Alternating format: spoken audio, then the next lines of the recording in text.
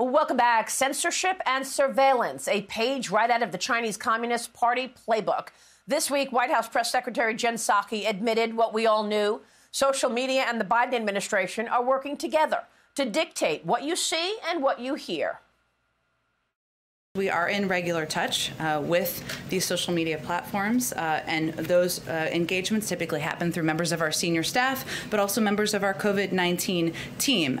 Given, as Dr. Murthy conveyed, this is a big issue of misinformation, specifically on the pandemic. We've increased disinformation research and tracking within the Surgeon General's office. We're flagging problematic posts for Facebook that spread disinformation. We're working with doctors and medical professionals to connect to connected medical experts who are popular with their audiences with accurate information and boost trusted content. This comes just 1 month after Anthony Fauci's email showed he was plotting with Mark Zuckerberg on a so-called information hub to censor key information about the origins of COVID-19 and the treatments for COVID, something that Texas Senator Ted Cruz told us suggested collusion and could set up Facebook for damages. These latest breakthroughs have real consequence because it now is clear that Facebook was operating at the direction of and in the direct benefit of the federal government and operating as the government censor, utilizing their monopoly position to censor on behalf of the government. Senator Ted Cruz joins me now with a reaction to the White House's brazen censorship admission. Senator, it's good to see you. Thanks very much for being here. So was this collusion? It was undoubtedly collusion. It's good to see you this morning, Maria. You know, it's striking since that interview that you just aired a minute ago where I laid out that the Fauci emails really showed how big tech was in bed with the Biden administration, with the government, censoring on behalf of the government. There have been two significant developments. Number one, Donald Trump filed a class action lawsuit against big tech, against Facebook and Twitter and big tech, based on exactly the theory you and I discussed, that they were engaged in censorship that is unconstitutional, that is contrary to the First Amendment. And the theory behind President Trump's lawsuit is exactly the theory you and I discussed. Now, the challenge his lawsuit faces is the following. The First Amendment applies only to government action. The first words of the First Amendment are, Congress shall make no law. And so it applies to the federal government. It has since been incorporated and applied against the state government.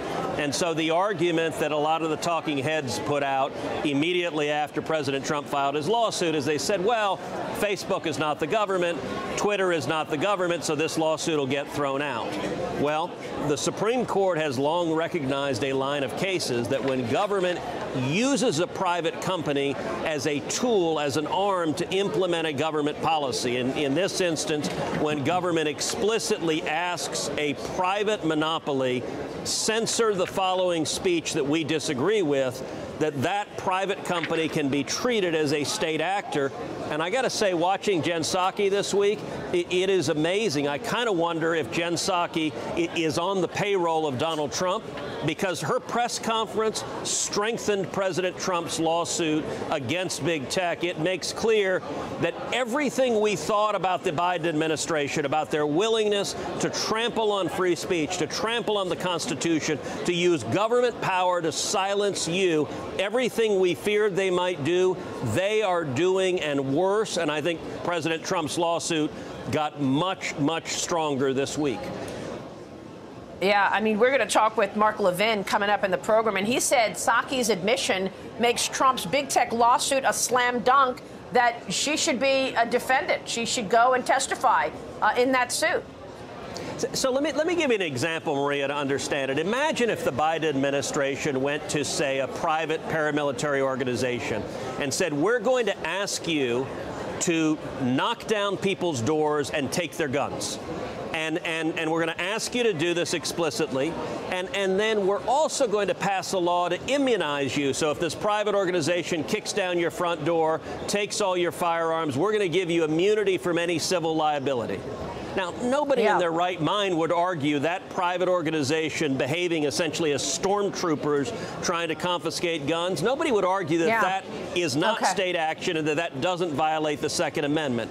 What the Biden administration is doing with Facebook and Twitter and Google is the same thing. They're going to monopolists and saying, you are our tool to censor views we disagree with. And by the way, what's ludicrous is they've been censoring views that we now know are true. For months, they were censoring, for example, where the virus originated. We were just going through all of the censorship that we have been seeing. It's really disturbing to me that Facebook and all these other social media companies are censoring information that's actually true. They really are letting down the American people right before the election, censoring the Hunter Biden story, banning the New York Post from Twitter, and then going on to censor early treatments of COVID. We had on Senator Ron Johnson and Dr. Pierre Corey, who went through things like ivermectin, which was off patent. Nobody was making any money on it because it's off patent, but it actually could have been a very important treatment for early days of COVID. They took all of those posts down. They wouldn't allow you to talk about hydroxychloroquine. I mean, this is not just censorship for politics. They're actually letting the American people down in so many ways. Why? Is this the Communist Party's influence?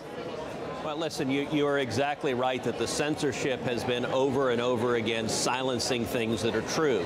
They banned, for example, any arguments that the coronavirus originated in a Chinese government lab in Wuhan, China. It now appears the overwhelming weight of the evidence suggests that's in fact where it originated, in a Chinese government lab.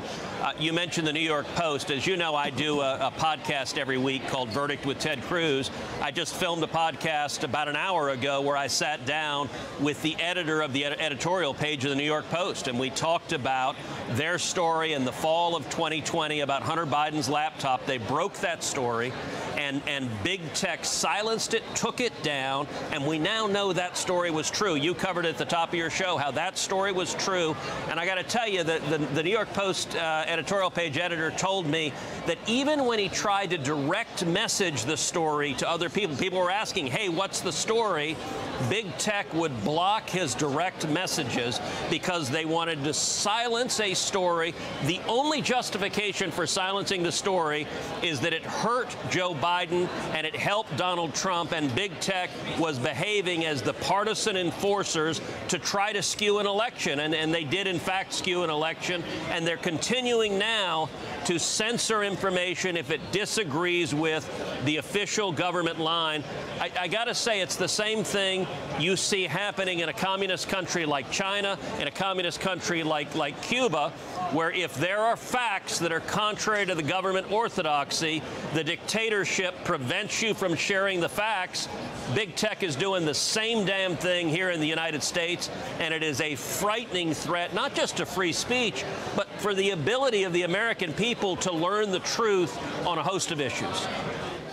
Yeah, I'm very disturbed. I want to get to Cuba. I know that you have witnessed the effects of this communist regime firsthand with your father and your aunt. But first, on China, I mean, Joe Biden says he's the one leader that knows Xi Jinping best on the world stage, and that Xi Jinping truly believes he's going to acquire America and overtake America within 15 years. I mean, they're following our political debates. They're piling on. Do the progressives understand the dangerous situation they're putting this country in? That the CCP has goals. Their Belt and Road Initiative, their civil-military fusion. They want to overtake the United States. Is the Biden administration enabling it with all of this censorship?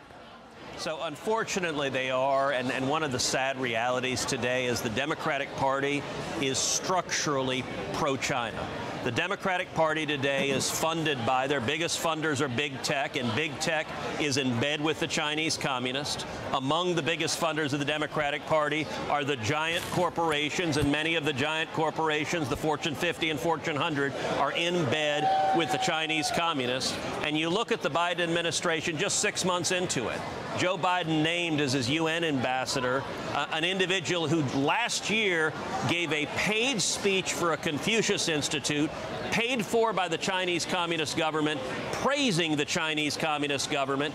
Just a couple of months in, the Biden administration reversed the State Department policy, and they now ban Taiwan, any Taiwanese official, from displaying a Taiwanese military uniform, from displaying a Taiwanese flag on U.S. government property. Why? Because it offends the communist government overlords in China. And I got to tell you, we really saw just how pro-China today's Democrats are in the Senate Foreign Relations Committee, where we were debating Joe Biden's Green New Deal executive order. I introduced an amendment that said, all right, you can't buy electric cars from the region in China where the Uyghurs are being held in concentration camps, are being tortured, are being murdered. You can't buy electric cars that were made with Chinese slave labor. And every single Senate Democrat on the committee voted no, because they're much more committed to their radical environmental agenda than they are to not funding slave labor from the Chinese Communist government. Unbelievable. Senator, you got a lot of people behind you. I know you're going to be speaking at the Turning Point USA Student Action Summit this afternoon.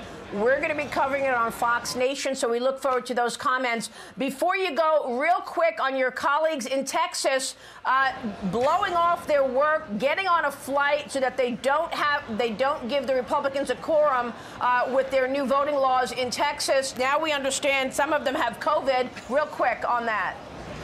Listen, what they're doing is a political stunt. I think it is sad just how much today's Democratic Party has decided that voter fraud is integral to helping them try to win elections. This political stunt is going to fail. There is clear legal authority under the Texas Constitution to arrest legislators who flee the state trying to defeat a quorum. The governor has rightly said he'll call special session after special session. These guys are going to come back to Texas. They'll get arrested. They'll get physically put on the floor of the legislature. And I believe the legislature will do its job and pass common sense election integrity laws. Senator, thank you. Thank you so much, Senator Ted Cruz. We'll be right back.